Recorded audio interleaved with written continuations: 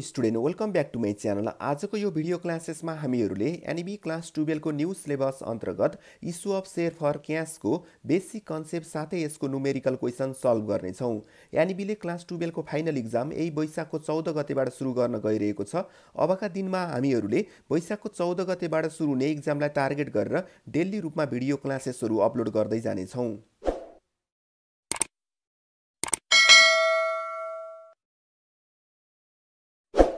Issue of share for क्यासको direct numerical question solve गर्नुभन्दा अगाडि तपाईहरुलाई मैले एउटा जानकारी जोड्न चाहे। एनईबीले क्लास 12 को फाइनल इक्जाम यही वैशाखको 14 गतेबाट सुरु गर्न गइरहेको छ। यही वैशाखको 14 गतेबाट सुरु हुने इक्जामलाई टार्गेट गरेर हामीहरूले एउटा अत्यन्तै इफेक्टिभ अनलाइन क्लास सुरु गरेका छौँ। यदि तपाई पनि यो अनलाइन क्लासमा जोडिन चाहनुहुन्छ भने तल दिएको व्हाट्सएप नम्बरमा हामीहरूलाई कन्ट्याक्ट गर्न सक्नुहुन्छ भन्दै आज चाहिँ हामीले यो issue of share for क्यासको basic concept र साथै यसको न्युमेरिकल क्वेसन सल्भ गर्नेछौँ। Issue of share for cash भन्नाले यदि कुनै पनि कम्पनीलाई क्यासको आवश्यकता पर्यो भने उले पब्लिकलाई सेयर बेचेर क्यास कलेक्सन गर्न सक्दछ। यसलाई नै issue of share for cash भनिन्छ। र खास गरी यो च्याप्टरबाट हामीलाई चाहिँ 5 मार्क्समा एउटा सर्ट क्वेसन आउने गर्दछ। आजको यो भिडियो क्लासेसमा हामीहरूले 2080 को सप्लिमेन्ट्रीमा सोधेको इस्यु अफ सेयर फर क्यासबाट सोधेको क्वेसन सल्भ गर्नेछौँ। क्वेसन यस प्रकारको रहेको छ है। यो क्वेसन चाहिँ 12 मा सोधेको छ। ए company issued 6000 share of 100 each with premium of RX 10 per share. The calls were made as follow भनेर भनेको छ। अनि एप्लिकेसनमा हाम्रो 20 पर शेयर दिएको छ। On allotment per share including premium भनेर 10 रुपिज प्रिमियम रहेछ, गरेर टोटल एलोटमेन्टको एमाउन्ट भनेको 40 रुपिज रहेछ। यस्तै गरी अर्को छ on first and final call भनेर 50 रुपिज दिएको छ। यस्तै गरी हामीलाई तलपट्टि दिएको इन्फर्मेसनहरू चाहिँ यस्तो छ। Application where receive for 9000 share भनेको मतलब कम्पनीले इस्यु गरेको 6000 शेयर हो, तर एप्लिकेसन चाहिँ रिसिभ भएको रहेछ कति 9000 शेयर। भनेपछि यो ओभर सब्सक्रिप्सनको केस हो। यस्तो बेलामा के हुन्छ भन्दा यहाँ दिएको छ on allotment was made to 1000 share. No allotment was made to 1000 share भनेको मतलब 1000 शेयरलाई चाहिँ कुनै पनि शेयरै दिएन भनेको मतलब रिजेक्टेड गरिदियो भन्यो। Rest where allotted on प्रोडाटा basis, बाँकीलाई चाहिँ प्रोडाटा बेसिस अनुसार चाहिँ शेयर दिएछ है त। Access application money utilise in सब्सिक्वेन्ट called भनेको मतलब एक्सेस जति पनि एप्लिकेसन मनी हुन्छ नि त्यो चाहिँ सब्सिक्वेन्ट कलसम्म चाहिँ युटिलाइज गर्न सकिन्छ भनेको छ।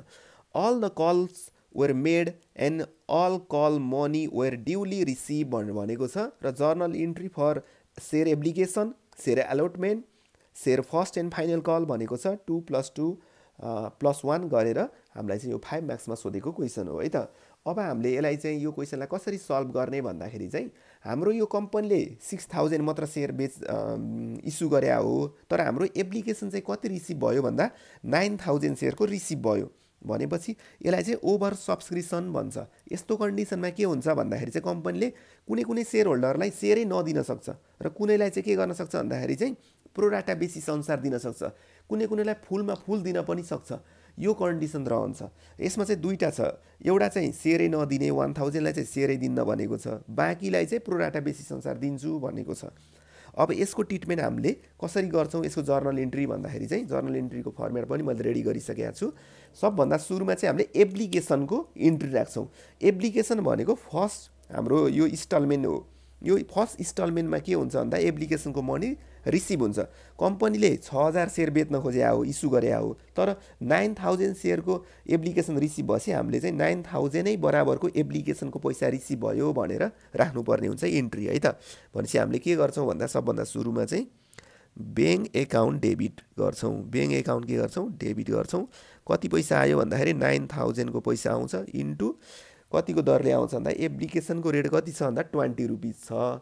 यहाँ हाम्रो 9000 सेयर एप्लिकेसन रिसिभ भएको छ। यो 9000 इन्टु यो 20 गर्नुपर्ने हुन्छ। भनेपछि 9000 इन्टु 20 गर्छौँ। 9000 इन्टु 20 गर्छौँ कति हुन्छ भन्दाखेरि 1,80,000 हुन्छ है त। ल 1,80,000 भयो। ब्याङ्क एकाउन्ट डेबिट भयो किनकि जब मान्छेले एप्लिकेसन भर्छ नि त्यो बेलामा चाहिँ उनीहरूले 9000 सेयरको लागि भरेका छन् 20 रुपिजको दरले। भनेपछि यो 9000 इन्टु 20 अर्थात् 1,80,000 बराबरको पैसा चाहिँ कम्पनीको ब्याङ्क एकाउन्टमा जम्मा हुन्छ, त्यही भएर ब्याङ्कमा आयो भनेर हामीले बुझ्न पर्यो। 2 हाम्रो के गयो कम्पनीबाट भन्दा सेयर एप्लिकेसन गयो, सेयर एप्लिकेसन एकाउन्ट है त। कति गयो भन्दा यही 1,80,000 है त। अनि यसको न्यारेसन लेखौँ, being share application money receive भनेर लेखौँ, सेयर एप्लिकेसनको मनी रिसिभ भयो है त। Being share application money receive. अब यो रिसिभ भइसकेपछि कम्पनीले के गर्छ भन्दाखेरि चाहिँ यसलाई चाहिँ क्यापिटलाइज गर्ने काम गर्छ, अर्थात् अब नेक्स्ट इन्ट्री चाहिँ के हुन्छ यो सेयर एप्लिकेसनको भन्दाखेरि चाहिँ यो सेयर एप्लिकेसन चाहिँ के हुन्छ, डेबिट हुन्छ। अब के हुन्छ, सेयर एप्लिकेसन डेबिट हुन्छ, सेयर एप्लिकेसन एकाउन्ट डेबिट हुन्छ, share application account debit. Share application कतिले डेबिट हुन्छ भन्दाखेरि यही 1,80,000ले हुन्छ है। 2 के हुन्छ, सेयर क्यापिटल हुन्छ, सेयर क्यापिटलाइज गर्छ, सेयर क्यापिटल एकाउन्ट हुन्छ। यो सेयर क्यापिटल एकाउन्टमा चाहिँ कतिले मल्टिप्लाई गर्नुपर्ने हुन्छ भने कम्पनीले एक्चुअल इस्यु गरेको सेयर कति हो, 6,000 हो नि त, इन्टु एप्लिकेसनको रेट कति हो, 20 हो, यसले मल्टिप्लाई गर्नुपर्ने हुन्छ है यसमा चाहिँ। अब हाम्रो के हुन्छ भन्दाखेरि 6,000 इन्टु 20 अर्थात् 1,20,000 चाहिँ हाम्रो के रहेछ त भन्दाखेरि चाहिँ सेयर एप्लिकेसन सेयर क्यापिटलको एमाउन्ट रहेछ हैन।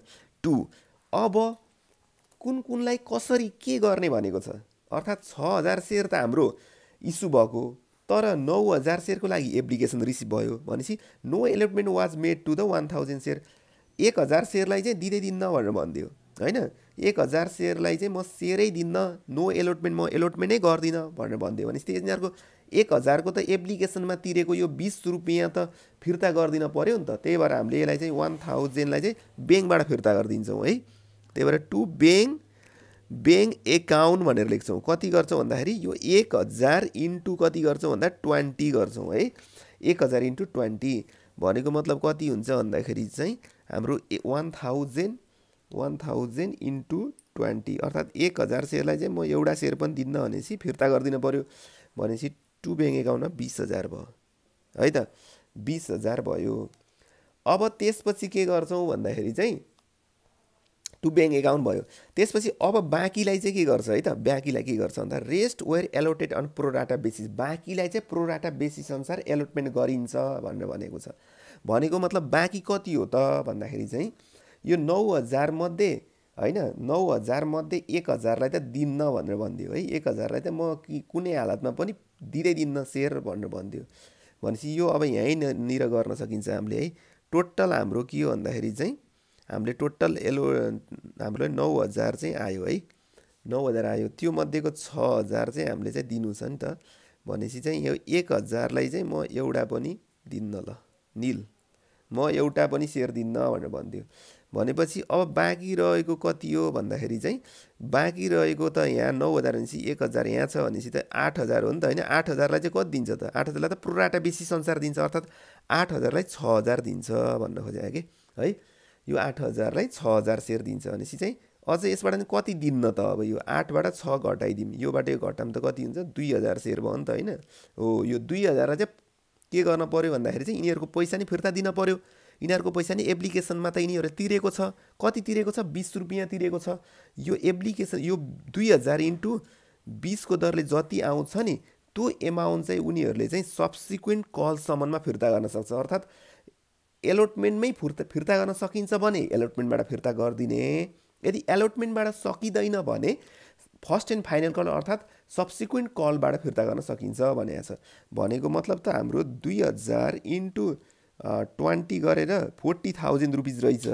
यो 40,000 भनेको हामीले सजिलैसँग फिर्ता गर्न सकिन्छ एलोटमेन्टबाट। यो 40,000 यहाँ गर्दाखेरि कसरी आयो भन्दाखेरि यो 2,000 इन्टु 20 है त 40,000।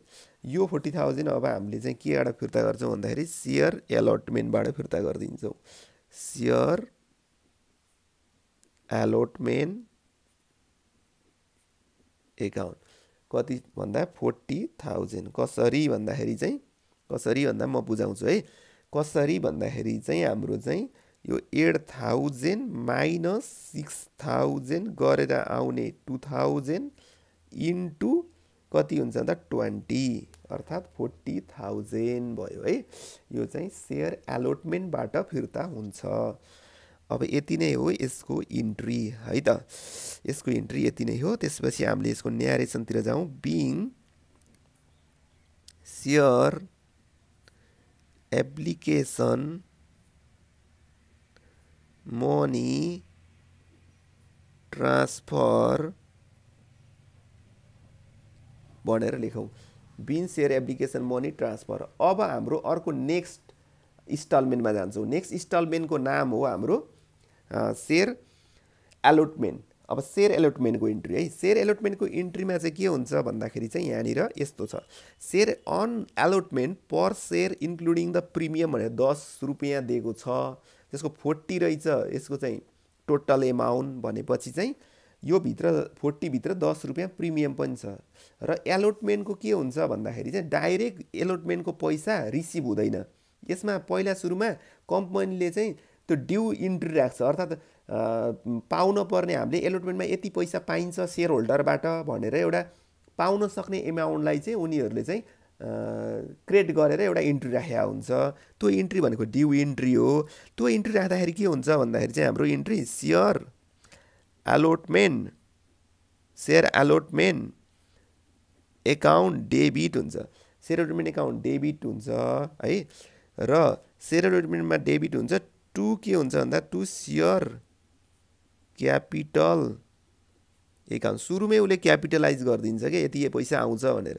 भनेको मतलब कति पैसा त भन्दाखेरि चाहिँ अब यहाँनिर मल्टिप्लाई गर्नुपर्ने बेला आयो। अब चाहिँ सबै मल्टिप्लाई गर्दा कम्पनीले इस्यु गरेको सेयरबाट मल्टिप्लाई गर्नुपर्छ। यो कम्पनीले एक्चुअली इस्यु गरेको 6000 हो नि त। त्यही भएर यहाँ 6000 इन्टु यो एलोटमेन्टको रेट कति छ हामीलाई दिएको टोटल चाहिँ 40 हो। त्यो 40 भित्र 10 रुपियाँ चाहिँ प्रिमियम छ भनेपछि 30 भयो है। यहाँ चाहिँ 40 बाट 10 रुपिस प्रिमियम घटाएर यो 30 भयो भनेपछि यो कति हुन्छ भन्दाखेरि चाहिँ यहाँनिर हामी गर्छौँ।